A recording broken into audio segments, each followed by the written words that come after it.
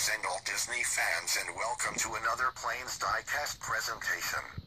Today I will review Roybal from the USS Flysenhower series. He includes accessories. The back shows you other vehicles like Falco and Delta. So let's take him out of the box and see him up close. He is a 1:55 scale diecast made by Mattel.